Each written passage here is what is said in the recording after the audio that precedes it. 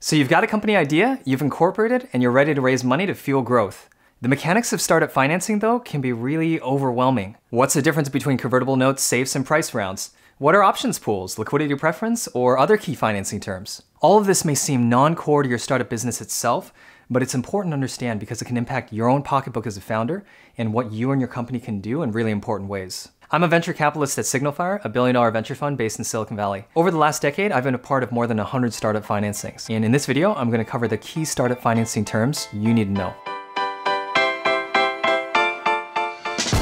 When you raise money from venture capitalists, you can do it in one of two ways. You can either sell new shares of your company in what's called an equity financing or priced round, or you can sell the right to receive shares in your company in the future through convertible notes such as safes. When you first start your company, you own 100% of it in common shares. When you raise money from investors in a price round, you're selling them newly issued shares called preferred stock that has special rights attached to it. As part of that transaction, there's really two things at the end of the day you need to negotiate with investors, and that's economics and control. Economics is everything that relates to how much money the investor will make, and control is everything that relates to how investors can make or affect important decisions for the company.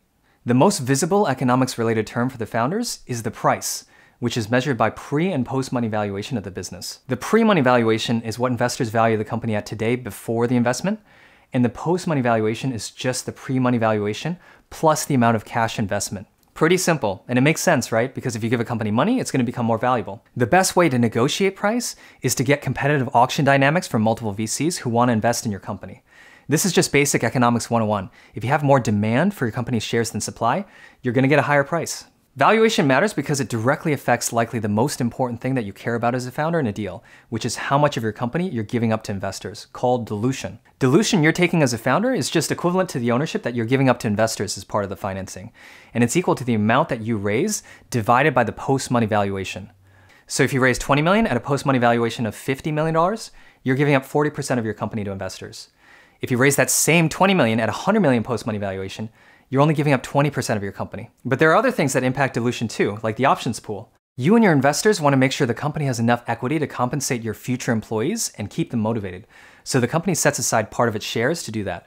You might think a bigger options pool is better for the company, and while it's good to make sure you don't run out of shares for employees, the options pool almost always comes out of the founder's share of equity up front. So to go back to our fundraising example, if you raise $20 million on a $100 million valuation with a 10% options pool, you're actually giving up closer to 30% of your company in the round. Sometimes venture funds ask for warrants for extra shares on the side, which is generally not a good idea unless the venture fund is adding some really substantial value that you can assess in real monetary terms. Otherwise, besides being a bad deal for you, it's probably going to piss off other investors who don't get the same warrants and create a lot of unnecessary headache for you down the road. The last important economic term you need to know is liquidity preference. When you sell your company, the owners of preferred shares are paid back first before common shares. And typically they're entitled to all their money back first, which is called a 1x liquidity preference. As you go up from there to say 2x or 5x liquidity preference, that can distort incentives and make founders take too much risk because founders don't get anything back unless the company gets really big. Investors may also ask for what's called participating preferred shares,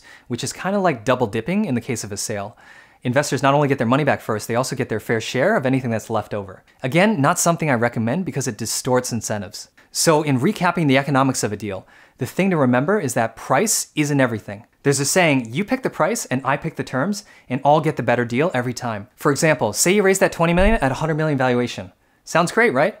Well, if you agreed to a 5x liquidation preference, then if your company sold for $100 million, your investors would be entitled to 5x their investment or all of that $100 million, and you wouldn't have a single dollar. That's why you got to pay attention to more than just price. Beyond economics, VCs also care about control provisions to protect their investment. The most important way they do this is by taking a board seat that holds a vote on key decisions, like important hires and compensation packages. More generally, the board of directors is responsible for helping guide strategic decisions of the company as a check and balance to the CEO. A typical early stage board will have 1 or 2 founders, 1 or 2 investors, and then sometimes an independent director. You usually see an odd number of board seats so that voting doesn't deadlock. And for most early stage startups, most of the board seats still reside with the founders so they retain control. That can change over time as the company scales, such that investors collectively have control and can, for example, decide to replace a CEO if they don't feel he or she is performing well. If a VC invests in a company at a $100 million valuation and the company immediately gets bought for the same amount, that's life-changing money for the founder, but zero return for the investor. Protective provisions are veto rights to certain key decisions like that where founders and investors can be at odds. Investors also want to protect the company if founders end up leaving. The way investors incentivize founders to stay is with a term called founder vesting. Typically, a founder's stock will vest over 4 years, meaning they have to be employed at the company for all 4 years to get all of their stock. And if you leave the company earlier than that, you only get the percentage of stock that you earned. The standard vesting schedule for early-stage companies is a 1-year cliff and monthly vesting thereafter. That means if you leave before a year, you don't get any stock. And at the 1-year mark, you immediately get 25% of your stock in one hit. That's called the cliff. And then you vest the remaining 75% equally each month over the remaining 3 years. Sometimes founders get 50% or more of their stock vested up front, and that typically happens when they've been building for a much longer time than typical and can negotiate some credit for the work they've done. You also need to figure out what happens to founder shares if the company gets bought. A single trigger acceleration means the founder gets all of their shares, even unvested ones. But most acquirers will want there to be some unvested shares so that they can keep the founders around and motivated. That's why a double trigger is more standard, and it means that 2 things need to happen before a founder gets all their shares, like the acquisition completing and the founder being let go from the acquiring company. Vesting is important for the company as a whole, not just investors, because you don't want to be in a situation where one founder doesn't pull their weight and they can just leave the company with all their shares. Founder divorces happen, unfortunately, more often than you might think, so it's helpful to have that prenup in place. Finally, investors will be negotiating for what's called major investor rights, of which the most important is pro rata rights. If things go well, this is probably not the last time the company will need to fundraise. Pro rata rights give investors the chance to invest their share of the next round so they can maintain the same ownership over time. For example, if an investor owns 10% of the company, they'll have the right to invest up to 10% of the next financing. So $2 million of a $20 million round. Why is that so important to investors? Well, if you invested at the seed stage in a company like Uber and didn't participate in any follow-on investing, you probably would have left billions on the table from not doubling down. Probably more money than you would have made in the first place with your original seed check. Another major investor right is information rights. Details on the business that the company has to share with investors. That's important so that investors can know how things are going and can better decide whether or not they want to continue investing and exercise their pro rata, for example. So to recap, there's 7 major terms that you need to know for equity priced rounds. The price and valuation, options pool, and liquidity preference, all of which affect the economics of a deal. And then major investor rights like pro rata rights, board seats, founder vesting, and protective provisions, which constitute the major control terms of a deal. As you might guess, most equity price rounds involve a lot of negotiating on those key terms. You have to involve lawyers to finalize all of this in what's called a closing process that could take up to several months and $25,000 to $100,000. In the very early stages of a company, it's often just not worth that headache, and that's why many founders opt for a convertible note instead. With a convertible note, no shares are actually issued or sold. There's just the promise that a VC's investment gives them the right to receive shares as part of an equity price round down the road if and when that happens. So you're basically tabling most of the hard work of negotiating the terms we discussed until a later date, and at that point, all of the note holders can piggyback off the work of a new lead investor who can negotiate on their behalf. So as a result, the convertible note is simpler, faster, and cheaper, and a very common way of raising your first money so you can get back to building as soon as you can. It's becoming common to use an even more simplified convertible note structure called a safe note, which anyone can download online and use without lawyers. In a safe note, you only need to negotiate 3 things: the valuation, the discount, and pro rata rights. The valuation cap dictates the highest price that the investor will pay when the notes eventually convert into a priced round. Valuation caps can either be set on a pre-money or a post-money basis. It's generally cleaner to do it on a post-money basis because then you can more easily calculate the ownership for the investor and the dilution you take as a founder. Remember that number is just the amount invested divided by the post-money valuation. Safe notes can also have a discount rate to the future valuation of the priced round.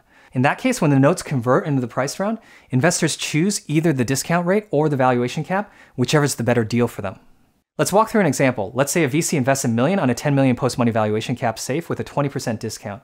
Pretty typical deal for Silicon Valley for a seed round these days.